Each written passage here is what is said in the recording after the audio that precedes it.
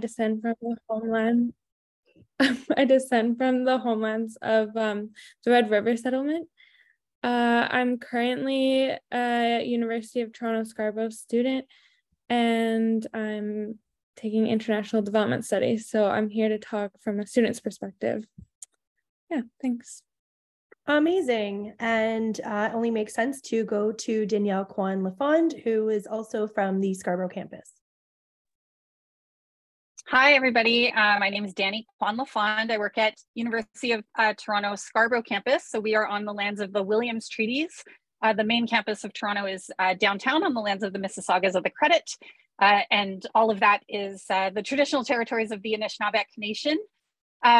So my work is, I work in the sociology department, but I do a lot of work in the area of Indigenous and settler colonial studies in Canada.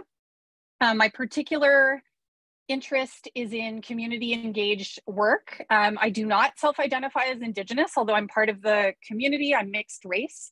And so because of that, I bring community into all of my coursework. And so a couple of my projects include the Indigenous garden on campus, and I have a wonderful knowledge keeper who helps me grow things. And Alexis is one of the students who also worked in the garden. And then I'm here to talk about an international Indigenous course that I run focused on UNDRIP, and we travel to territories in Costa Rica. Thank you. I am so excited to learn all about it. And last but definitely not least, I'd like to introduce David Busch. Thank you, Michelle. Yeah, my name is David Busch. First Nations on my mother's side, and Scottish and German on my father's. On my mother's, I'm Nisga'a and Gitxsan. So my traditional territory is in the northwestern part of British Columbia. Today, I'm zooming in from the traditional Lekwungen territory on also a place that is very important to the Saanich people. So grateful to be here on campus at UVic. My role at UVic is Indigenous Co-op and Career Coordinator. I was previously the Indigenous Student Recruitment Officer, so I've been with UVic for almost 3 years, and I've been in my current role now for just over 9 months. So I've learned a lot in terms of Indigenous work, integrated learning, and co-op, and excited to contribute to the conversation today. Thank you so much. So I would like to get this wonderful webinar started. So I'm going to start, I'm going to go with Danielle. My first question is for you. What are the challenges to securing long-term sustainable funding for course-based study abroad projects in the post-secondary institutions?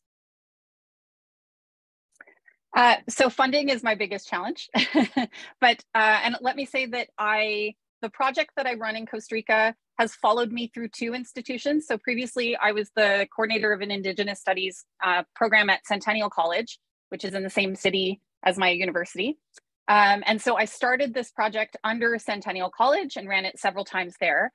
So I have a community partner in Costa Rica, which is Tech University.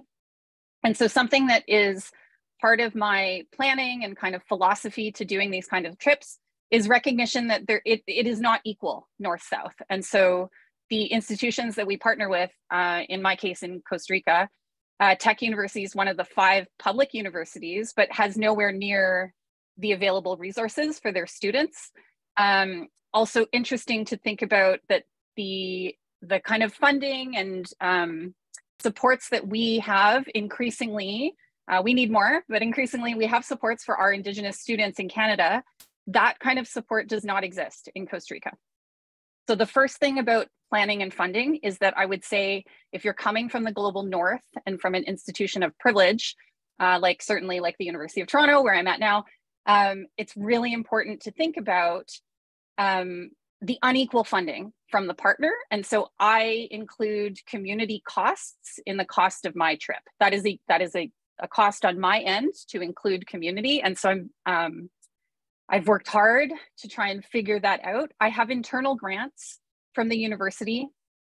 And I know that I've run a couple of different trips like this. We've had a mix of internal and external funding.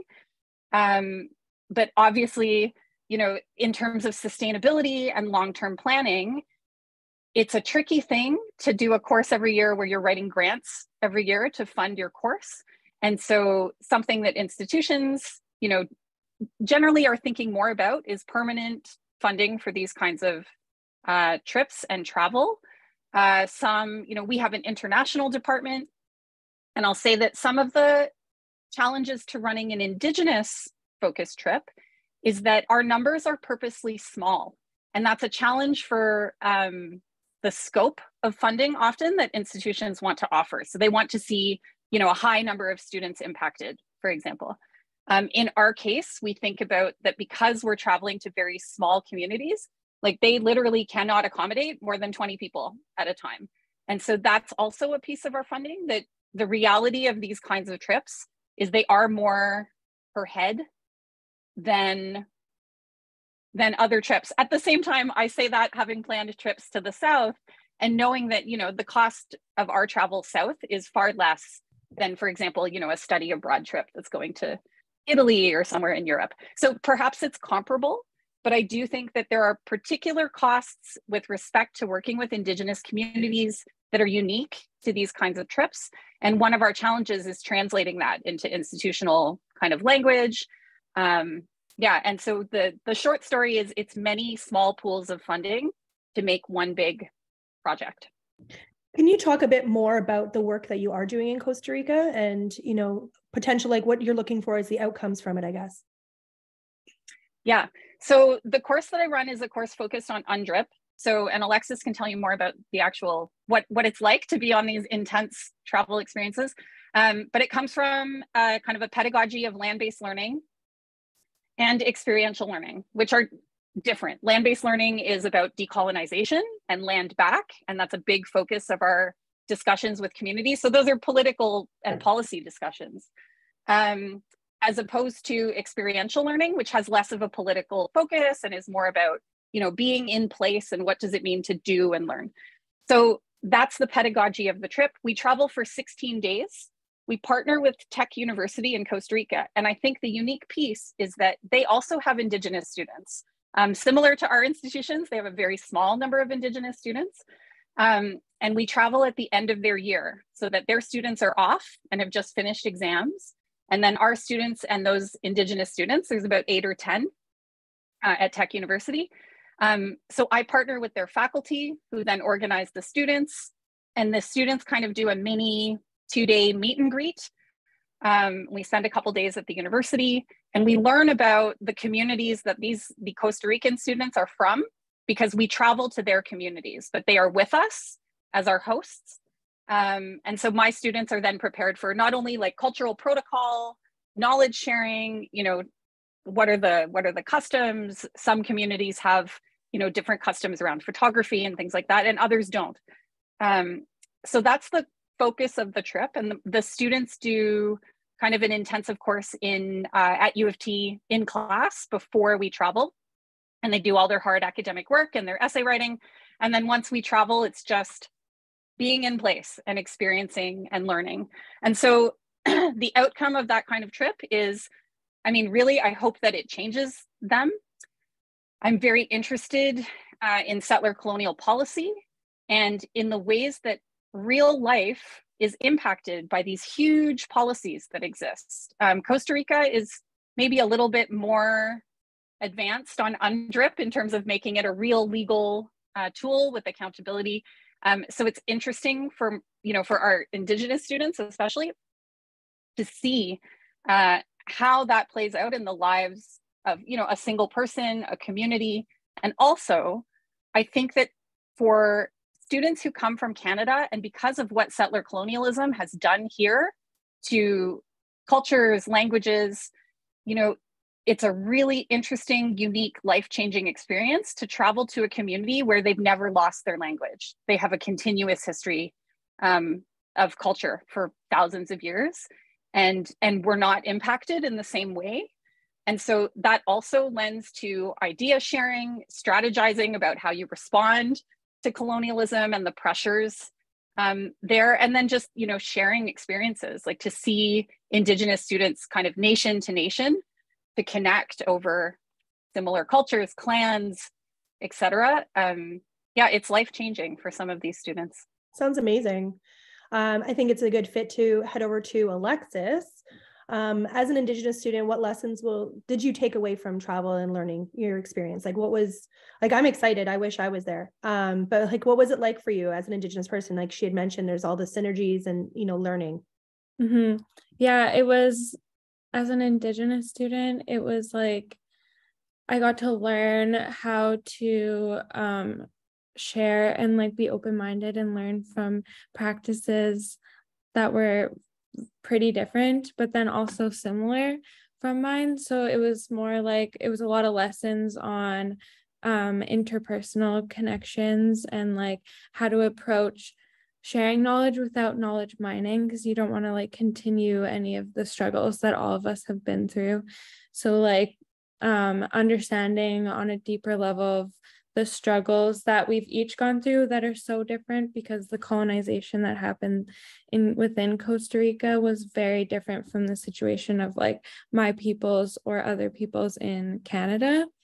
So then you got to understand like the context of where each group was at and how the difference of colonization affected each of us, because we're all in very different places currently.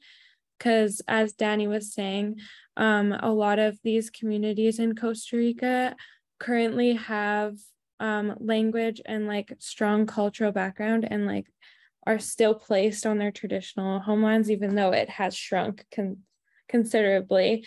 But a lot of us within like so-called Canada are no longer on our homelands and are either on reserves on different lands than our ancestors, or we're not on them at all and don't have our languages. So comparing stuff like that and just being able to share through stories, you remember and learn the policies a lot stronger. Like it's embedded in my brain because I had it through conversation of people who experienced it instead of just reading it in a book, because you can find most of the policy and how it's affected people within like articles and stuff, but it's like understanding and seeing how it physically affected somebody in that place just like makes it more real or easier to understand and like empathize and understand the context behind it.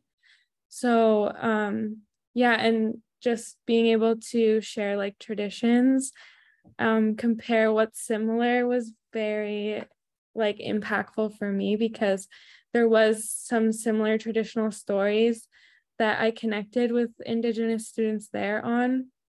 And it's just interesting how we can be so far away, but share similar practices. And it just shows like how knowledge was spread pre-colonization and how like, I don't know, how all of us interacted pre-colonization. So I got to learn a lot about that. That's amazing. I feel like for me, anytime I needed anything to be shared, I just had to call my grandma. Mm-hmm. It was the moccasin telegraph. And then I knew the whole family would know within 35 minutes. So yeah. You got to wonder how she would have managed back then. Like, I don't know, carrier pigeons. I have no idea. But yeah, it's crazy because in Canada, we have such different, like all the communities are so different as well. And then, there's some similarities. So it's interesting that even so far, there's still some similarities where, mm-hmm. Canada, we're close to each other and we're completely different. I wanted to move on to David. So what is your role and responsibilities as the Indigenous Co-op and Career Coordinator at UVic? Yeah, so in my role, I work primarily with Indigenous students. Just to back up a little bit, UVic and the Indigenous Co-op Coordinator position is one that's kind of emerging primarily in post-secondary institutions in BC. At UVic, it's been around, I think for about 6 years or so, but has only been recently elevated to a full-time position. It was previously a 0.5 position. And UVic obviously saw the need to elevate that to a full-time position. And so, again, I work primarily with Indigenous students at UVic. We have over 1,500 Indigenous students, making up around 7% of our student body. And UVic has the goal of making having Indigenous students make up 10% of the student body just in the near future over the next 5 years or so. So there will be an increasing demand for an Indigenous co-op coordinator. So in my role, it's different than other co-op coordinators. Other co-op coordinators look after programs, and I look primarily after a demographic of students, obviously being Indigenous students. And so depending on what program the student's in, they'll be assigned a co-op coordinator. And I'll support the co-op coordinator as well as the student. And so I'm kind of looked at almost as like a secondary coordinator, supporting all co-op coordinators across UVic as well as Indigenous students. So in my role, I help students find work in their field of study. Most of that work, I shouldn't say most, but a lot of that work, students want it to be culturally relevant. So work with their home community or for an Indigenous organization. So the need for that, and then also working with employers that want to hire Indigenous students. So in my time, the 9 months I've been an Indigenous co-op coordinator, I've met with a lot of different employers across lots of different sectors. Public, private, Indigenous-led, Indigenous-owned, who are keen and interested to hire not just co-op students, but also recent graduates. And so in my role, kind of what I've learned is part of my role is making sure employers are ready to receive Indigenous, either students or recent graduates. So kind of that vetting process.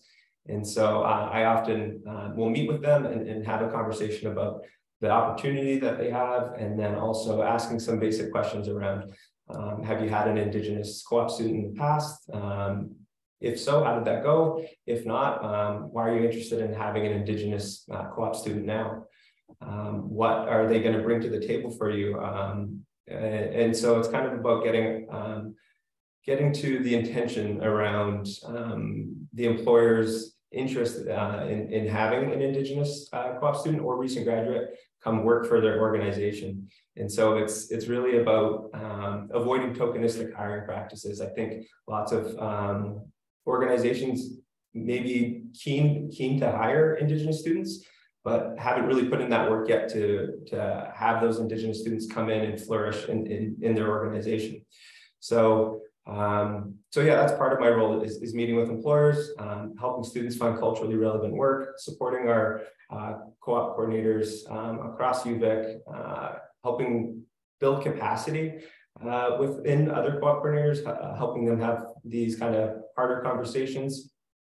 And I also look after our Indigenous co-op and career mailing list. So when these type of opportunities that are Indigenous specific come to me, I'll send them out after vetting. So I'll send out Indigenous specific opportunities to the mailing list.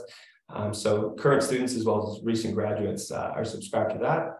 And then I also look after our Indigenous International Exchange program that takes place in Australia. And I can talk more about that later. So that's kind of in a nutshell my position as the Indigenous co-op coordinator here at UVic.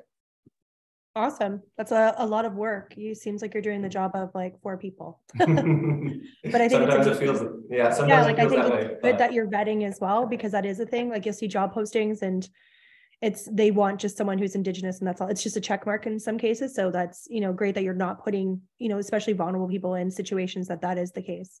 Yeah. So I'm going to switch back over to Danielle, spice up the webinar here.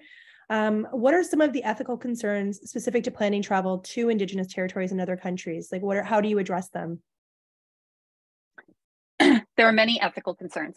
So the way that I go about my work is I'm partnered with faculty at Tech University. So my entry into the community is through faculty who've been working. I have 2 or 3 faculty colleagues at Tech who've been working in those communities for a long time. Interestingly, perhaps as a side note, one of the really interesting things about this kind of international institutional knowledge sharing is sometimes we realize that as faculty, we actually have different ways of going about our work. And I'll say, to the credit of Tech University, they have an ethic built into their work, whereas we do teaching and research in our jobs, right? At Tech University, all professors must do teaching, research, and outreach. It's actually part of their mandated jobs. So it's structured differently, which means they have time and resources to do that. So, so I partner with 2 or 3 faculty who do research in Indigenous communities, who have Indigenous graduate students who work with them. And then, you know, over many years, kind of slowly getting used to the community and them getting used to us. So for example, our first trip, we stayed in a hotel. Our second trip, we were invited to stay in the community, which, you know, is its own challenges for my students. Alexis can tell you about staying with no Wi-Fi, lots of bugs, and yeah, it was intense, where we have to, you know, take a riverboat for an hour to get to the community. So I wait for invitation. I follow the lead of those colleagues of mine in Costa Rica who are very used to the community, and it's by invitation. Also, all of those community members are compensated. So knowledge keepers, the Indigenous students who are acting as ambassadors for their culture, speakers, anybody who we meet and interact with who is doing work on our behalf is compensated for their time. And ethically, I also, you know, I'll say that there's a burden on Indigenous students on this trip. And I recognize that, you know, Alexis and other Indigenous students carried a lot of that kind of nation to nation work, right? So when you go into a community in territories here, you say who you are, there's gift giving protocol. They did an amazing job of thinking about that. And I was able to, you know, I've been there enough times to have a sense of what the protocols are down there, and, you know, efforts are appreciated. We had students from here who shared about smudging and other, you know, Alexis taught a bunch of university students how to do Métis jigging. So yeah, ethical concerns are paramount. It's why we spend a month in class together before traveling. We put a lot of work into student selection. Yeah. So I'm happy to answer other specific questions about that, but I hope that helps. No, that did. I think that's, I think for some people who were wondering, like, what is the benefit to the community? I did see a little bit of the question. I know I'm not supposed to read it to the end, but I did. So my next question is actually for Alexis. What was the most meaningful about the Indigenous Focused Study Abroad trip for you and your peers?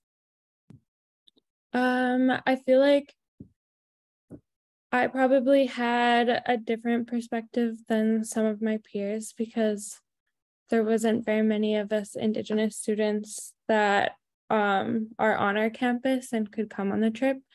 So I was approaching it more from like a spiritual like aspect, because I have noticed, but it was just the most meaningful part was the connections with the Indigenous people down there, that I built relationships that I still talk to them today, and we still like share our differences in culture and dance and practices today, and that's just like priceless for me. And without this trip I never would have ever been able to do that, and to like the relationships that had to be built for me to even get in to meet those people, I'm just like so grateful for, because that took years and years.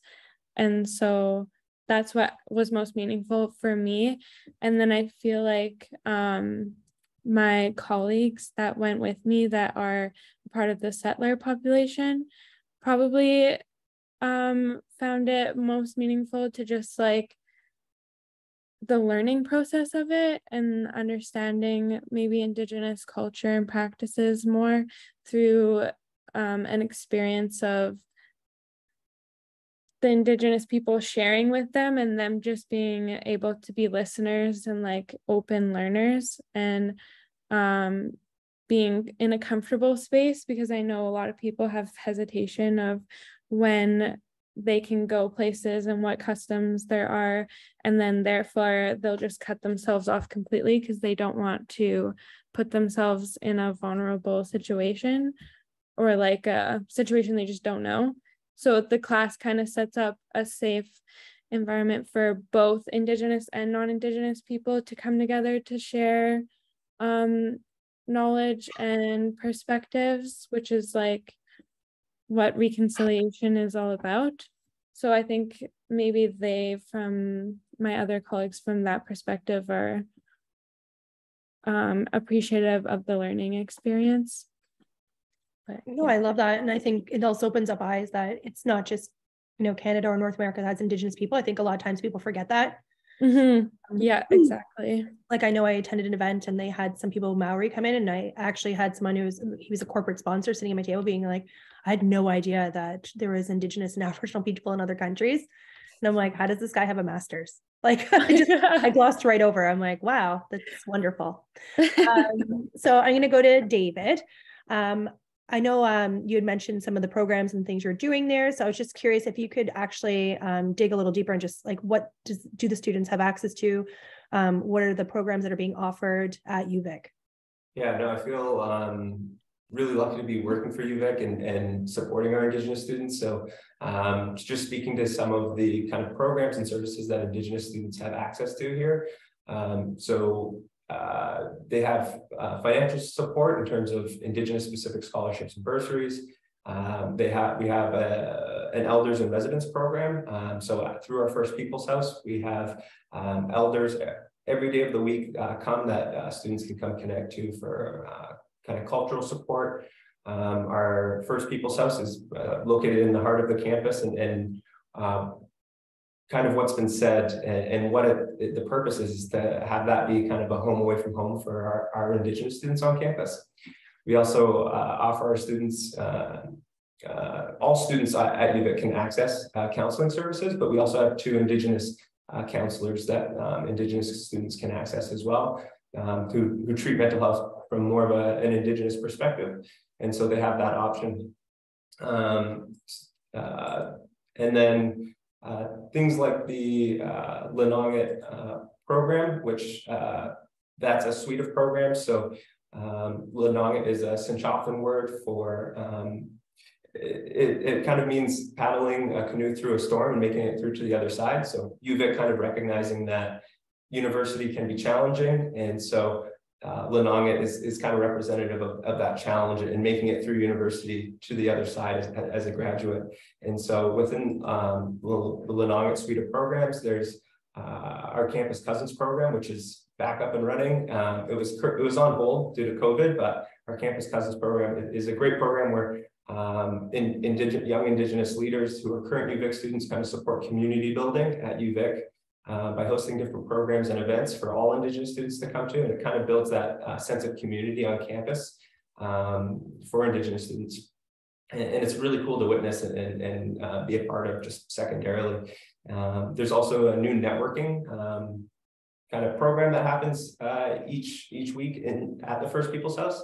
And it's a chance for different faculties and departments around campus, as well as external employers, to come and kind of showcase the opportunities that they have that are specific to Indigenous students. And then kind of last but not least is our Indigenous International Work Integrated Learning Exchange Program. And so again, I can talk a little bit more about that later, but it's also another kind of program that our Indigenous students can access. And it's when I first learned about it, it kind of made me jealous because to be honest, I was like, oh, I wish I was a student again going to UVic, because I wanted to take part in it. So yeah, maybe if you could talk a bit about it, actually, that would be great. Like, I would love to learn more about it. I think especially the audience would love to know. Yeah, no, happy to do so. So yeah, as the Indigenous co-op coordinator, I look after the outgoing students. And my colleague, Renee, and people at our IACE office. So IACE, I know we're talking in acronyms, but it's our Indigenous Academic and Community Engagement Department at UVic.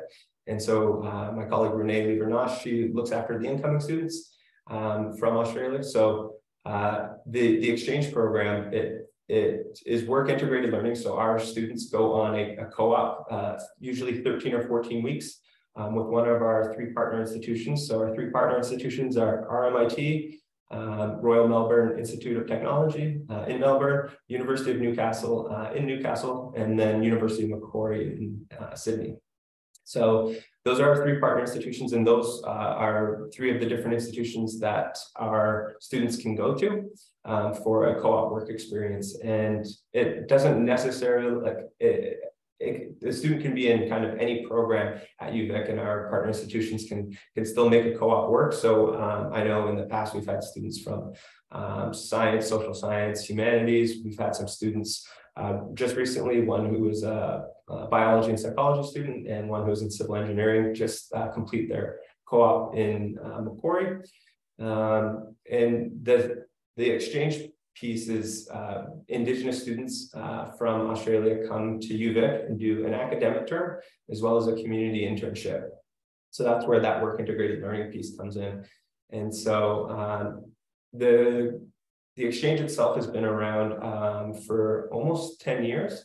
And we try to aim for having about receiving two or so, like about 2 students receive and send 2.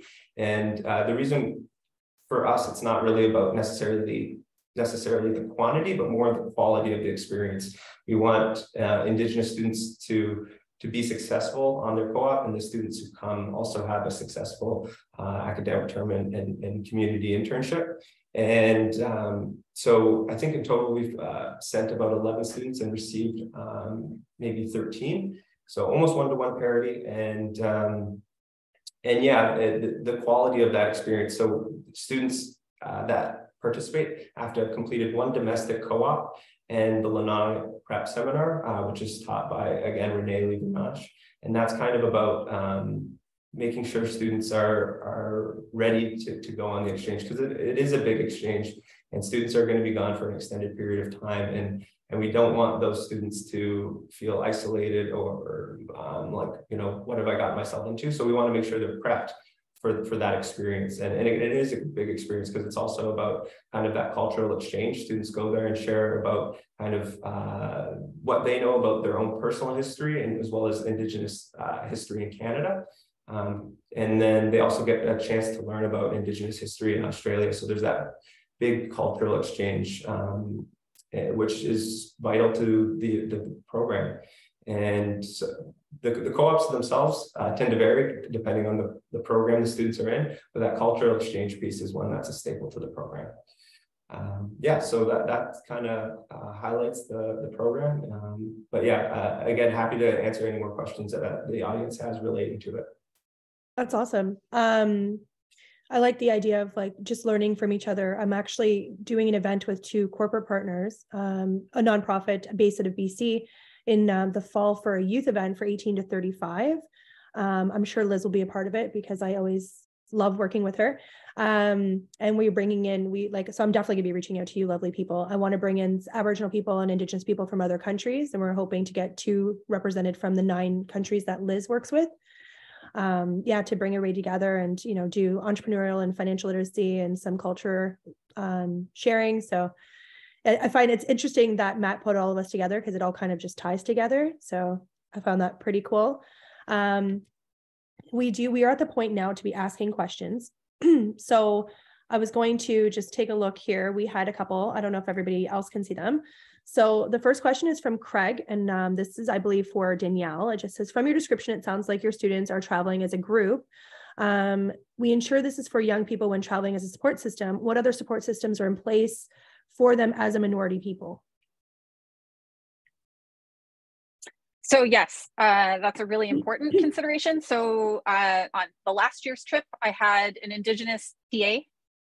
Sorry, he was not a TA. He was an Indigenous PhD student who was just invited to be kind of a peer support on the trip. And coincidentally, his younger sister was one of the Indigenous students on the trip. So I had him as support. I have an Indigenous TA as well for the trip. I've got 3 faculty partners in Costa Rica, as well as community partners.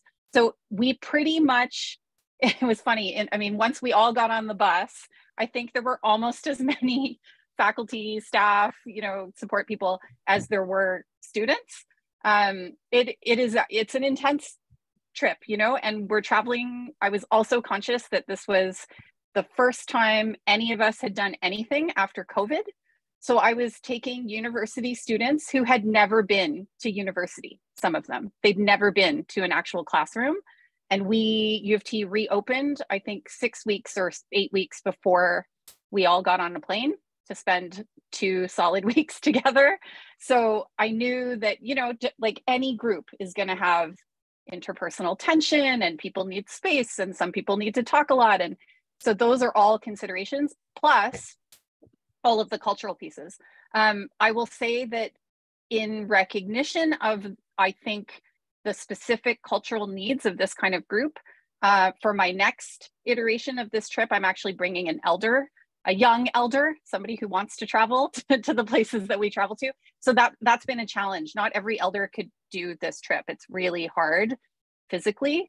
But I have somebody in mind for the next trip. And I think, you know, I said to them that they're the missing middle that I needed to kind of connect everything and support students. So yeah, so that's how I thought about it for this round. Hope that helps. That's awesome. That's good though that there is an elder. It is a challenge sometimes, even when in my previous role as a CEO, when we would have events in some communities or outside of the communities and trying to bring an elder into and like a rec center or anything like that, like some of them just don't want to travel. Like it's a long drive, or those small planes that everybody thinks they're going to die in. So but that's wonderful that you found someone who does want to do that. I do have a quick question. Well, not a quick question. I was hoping, David, you could go a little bit deeper. I'm just curious. So for the UVic Indigenous International WIL exchange, what is the qualifications? Like, how do you choose that one student? Like it's basically a lottery. Like it's amazing to win that ticket, like Willy Wonka. So I'm just curious, like, what is the criteria? Like, and how is that chosen, that person? Mm-hmm. Yeah. So I guess there is 1,500 Indigenous students at UVic, but to go on the exchange, you have to have taken a domestic co-op. And not all students at UVic, those 1,500, are in programs that are eligible for co-op. You know, lots of students, some of the programs that are most popular with Indigenous students actually have practicas. So like nursing, social work, child and youth care, education. Those are quite popular with our Indigenous students. So really out of that 1,500, it's maybe about 1,100 or so, just as a ballpark number of those students who are actually eligible for co-op. And so the students, that narrows it down. And then students who go on the exchange have to have taken the Lenanget prep seminar. So that's, again, a course that kind of preps students, not just for the workplace, but for kind of the exchange as well. And then they have to do one domestic co-op. So having met those criteria and then being interested in the exchange, we usually have about 2 positions available. And in any given, cycle, I guess, of this, there will be a handful of students that reach out. And when the postings go live, it's up to the employer based on the work that they have. So our partner institutions, the work that they have, what students is the most eligible. So it does go to a competition. And I'd say on any given cycle, there's probably 4 or 5 or 6 students who are interested and eligible and a good candidate to go on the exchange. And there will be, 1 or 2 positions. So it really isn't up to myself. What I do with these students is make sure that they meet the criteria. And then when the posting goes live, they apply through our kind of co-op and career portal that we have, just the standard hiring process that they would have experienced in their first domestic co-op. So yeah, I wouldn't say it's up to me, but it's kind of depends on the work that the employer has and who they think is the best candidate based on resume, cover letter, and interview. But I don't want the audience to think, all 1,500 students are eligible and applying for this one position. There's certain steps that they have to meet in order to be eligible to apply to the program and the exchange. So yeah, I guess in a nutshell, it's a handful of students, and if it's more than the positions that are available, then it goes up to competition. Okay, that's interesting. And and I already have anxiety just thinking about applying, but that's just me. I get nervous for those things. I'll be like, oh my God, but that's amazing. And it is good that there is like a lot of steps in place, and we know people, I guess, that maybe not are the best fit or just maybe doesn't align with what they want to do. Danielle, about your course, I want to learn a bit more too, kind of the same sort of question, how does it work? How are students chose, that sort of stuff? So let me share that in the long development of this program, I've changed the student requirements actually. And I'm going to tell you a story about why. So in one of our early years, it was open to all students through application. So they had to apply, they had to say why they wanted to go. We take into account, you know, these are always fully funded. So, and I'm happy to talk about that separately, but that's part of an kind of an ethical approach to my own work. I don't run these trips unless I have all the money in place to fund every single student before I go. And sometimes that means I take 2 years to plan. So it's fully funded so that, you know, that helps increase applications. So they apply, they have to do an individual interview and a group interview where we watch them interact on a group task. And because it was open to all students, what happened was I ended up with students who have very average level of knowledge about settler colonialism in Canada, which means they have a lot of myths. And so we were at Tech University in a kind of learning seminar, and one of my Canadian students put up their hands, Canadian settler student put up their hand and asked one of the Costa Rican students. So they said something like, in Canada, Indigenous people get their education for free, which is absolutely not true, to be clear. But that, you know, many people misunderstand that. And so they said, so do you guys, like, do you Indigenous Costa Ricans, do you get everything for free? And I had to stop everything and do the teachable moment thing and really reflect on what, you know, that's unacceptable, right? It badly represents us as students and Canadians and the institution. And it led to tension, right? Like we had to have an open conversation about how many myths that Canadians just believe about Indigenous people. So I've changed the requirements, and there's now a prereq course that's an indigenized course on the Truth and Reconciliation Commission. So the students have to complete a 3rd year TRC course. And the point of that is so that we arrive with a common base of truth and that we can then, you know, build on that learning. But I think specific to doing Indigenous studies, it makes it different from every other kind of trip because there's so much unlearning. Yeah, there's just so much misinformation and we just can't risk reproducing that. So my student selection now has a strict prerequisite. David, I'm so impressed by you, Vic, and all of what you have for students. Man, we do not have those kinds of resources. We have very few, as Alexis can tell you, very few Indigenous students. I think we have 14,000 students. We might have 50 Indigenous students at University of Toronto, Scarborough, for lots of good reasons. We are the biggest colonial university, and many, you know, people are hesitate to come for lots of good reasons. So for that reason, I seek out Indigenous students, and I see the question in the chat as well. And so I do a lot of like one-on-one outreach. Alexis helps me with this work and the students. I'm like, please talk to this student. You know, I know it's an amazing opportunity for them. I know they're doubting it or whatever. Tell them what you did. Tell them it's fully funded. And we just, do a lot of outreach to try and encourage people, you know, to come on these trips, to remove barriers. I had a student last year who was like, I can't travel for 2 weeks. I'm not going to be able to pay my rent. You know, so I was able to get them funding to pay their rent to make up that gap. So it's a very different situation. It's interesting hearing you speak, David, like you've just got so many more things in place. In our case, because we have so few students, if an Indigenous student at UTSC wants to go on this trip and they get in touch with me, I mean, we can make that happen. We can get them in the course that they need and make sure that they've got funding. But it's much more of an individual effort rather than an institutional level effort, just because of numbers, I think. Yeah, I grew up in Scarborough, so I know where your university is, and it is lower Indigenous, I think, even living in those areas. And now with the prices of everything, the cost of living there is insane. Like I've seen some of the dorm postings, like thousands of dollars for a bedroom.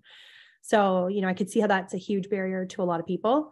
There was a comment just in regards to large financial gains for overseas programs, like within both of your institutions. Do you find that there is a lot of financial gains within your institutions for doing these programs, or are you guys struggling to fund these programs?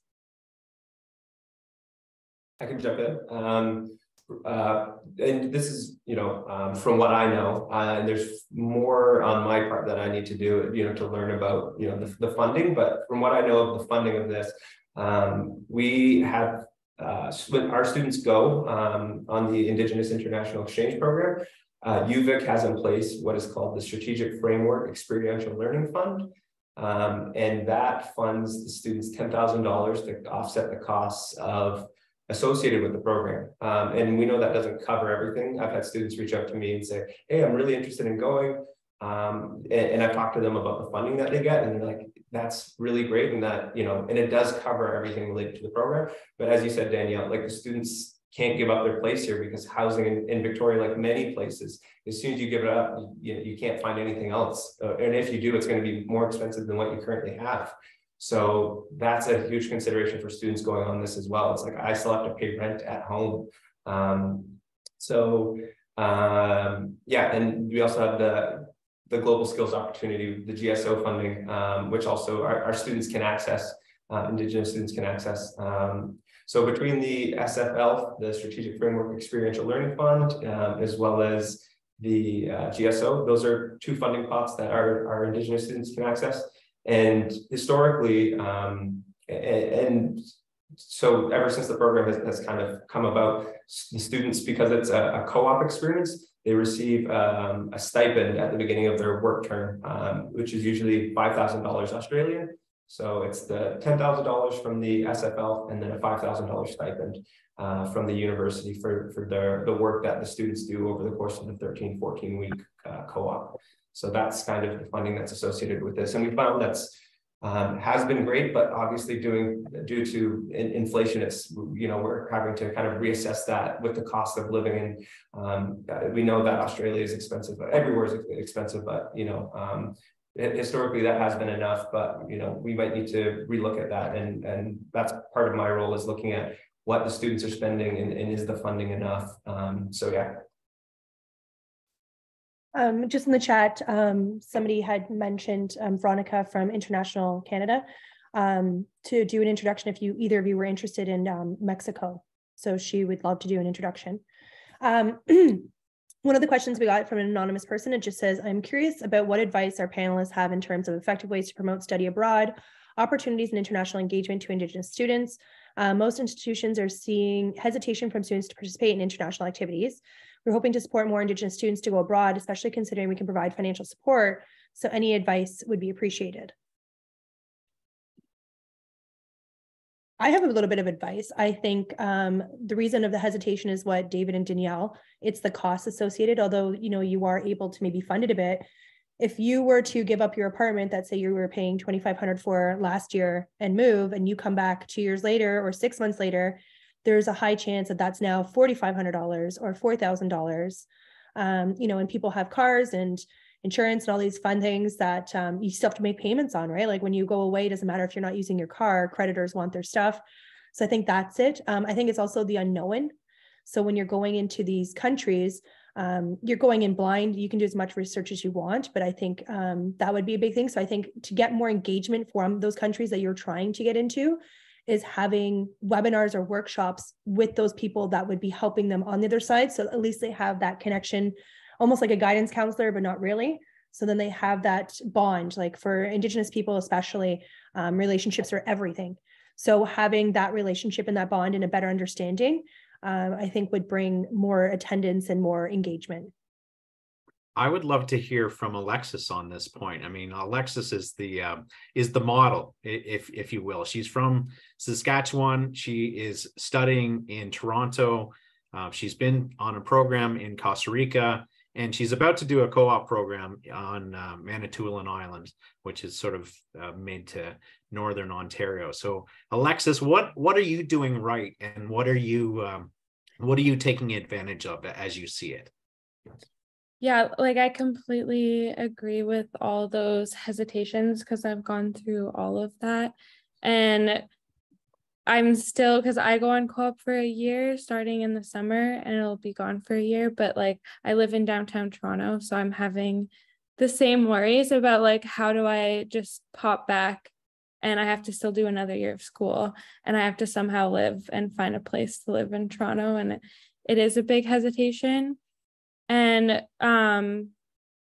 I wouldn't have stayed in co-op if I didn't know the opportunity was worth like a year of my time, because I think a lot of students have a lot to balance. They're like, oh, this program's costing me a lot of money, or like my tuition costs me a lot of money. Do I have the time of a year to not be making money and be working as a co-op student, and maybe just be getting a stipend or not even enough money to cover it, so I have to pay more into it, and then to have to still finish my degree, and do I even have enough money to like sustain a whole year of going abroad, even though it's the best opportunity ever.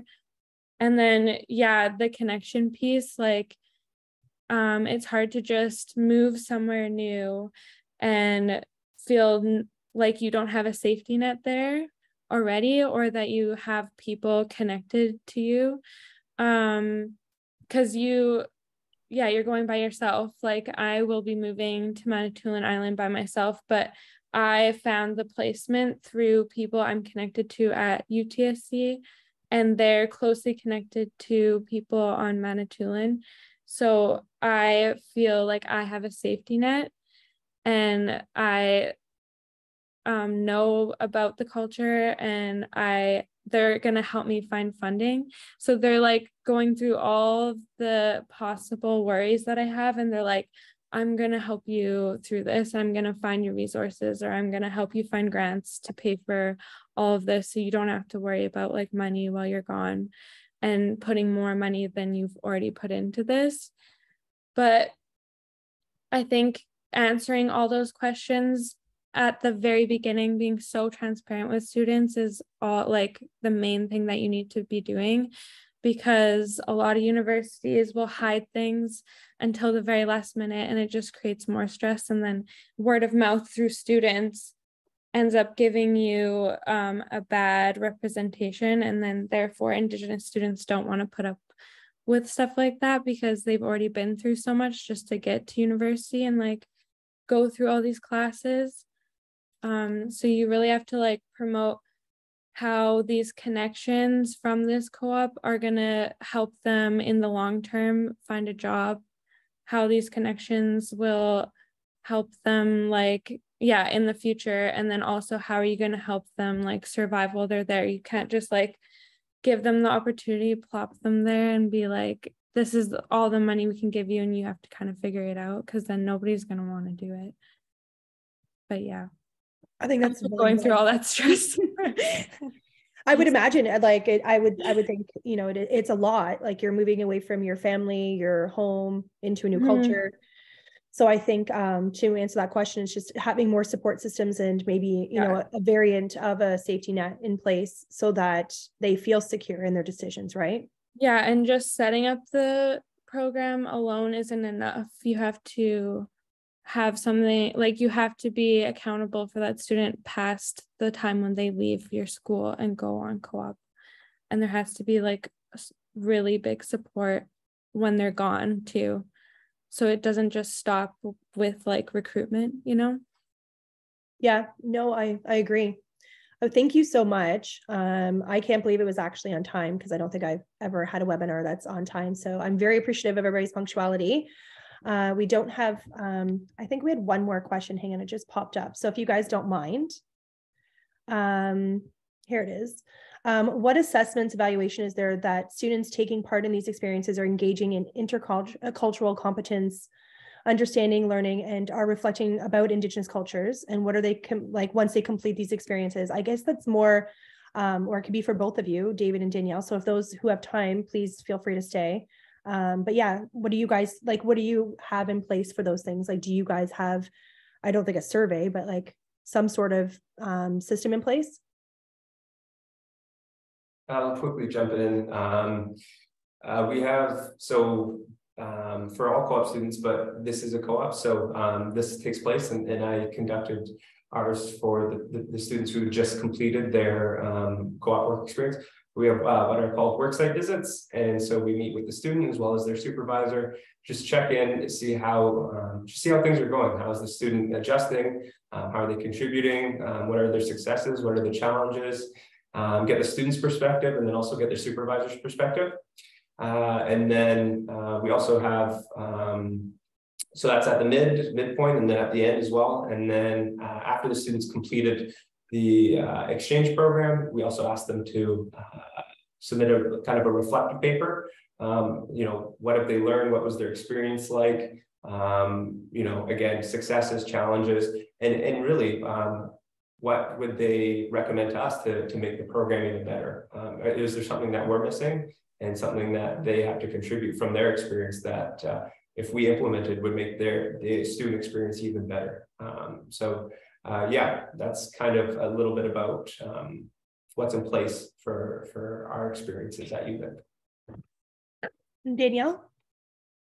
Yeah, I'll very quickly share just kind of the assessments for the course. I'm lucky that mine is a course, so then it's structured, as course assessments.